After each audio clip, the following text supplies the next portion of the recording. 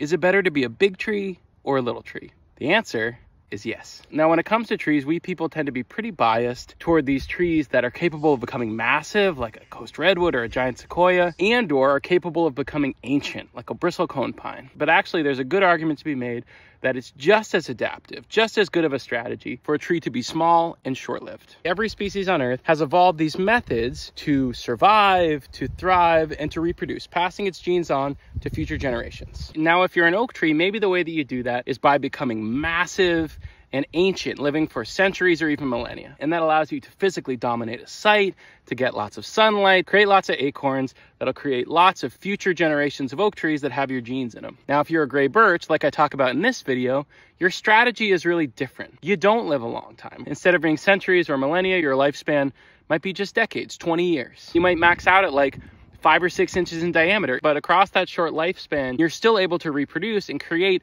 a lot of seeds. The benefit of this strategy is that it allows the genes of those gray birch trees to adapt and to move. If you're that red oak tree, you're rooted in place. You're physically rooted in place, and you're also rooted in that individual genetic identity. You have certain adaptations, certain things that maybe you're good at, certain conditions you're more resilient to, certain conditions you're less resilient to. If you're a gray birch, your genes can move across the landscape, finding new habitats, maybe even finding better habitats. And because you're able to have these multiple short generations of trees, you're also able to adapt. Over the course of centuries, you're producing all of these offspring that are reaching all of these different areas of the landscape, and that may even have different genetic adaptations that may be adaptive under different conditions. So at a time when conditions are changing really, really fast, it might actually be more adaptive to be a species that is small and short-lived than it is to be a species that is capable of becoming ancient and massive.